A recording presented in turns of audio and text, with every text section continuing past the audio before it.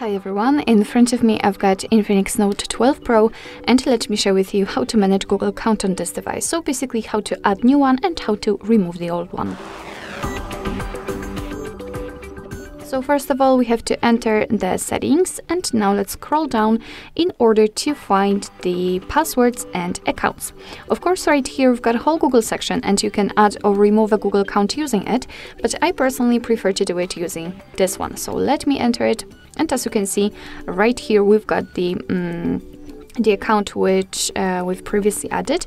So let's begin the whole video actually with removing this one.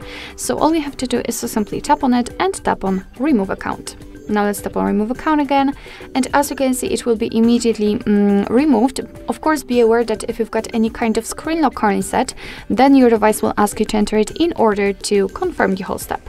So now we can add new account. Of course, you can add new account if you've got already one set, but let me add account.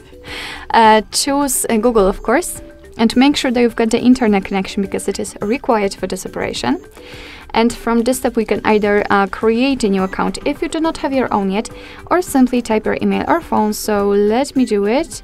What's more, a quick disclaimer: you do not have to enter the full email address, just the very first part of it before the @ symbol, and after tapping on next your device will simply autofill it.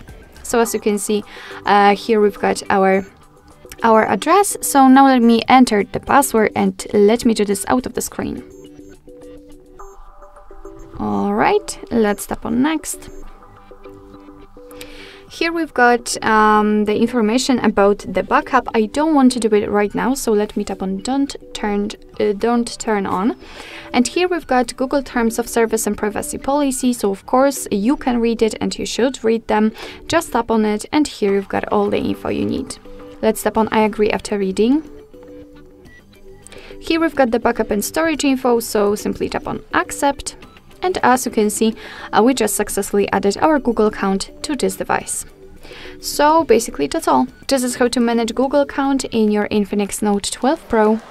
Thank you so much for watching. I hope that this video was helpful, and if it was, please hit the subscribe button and leave the thumbs up.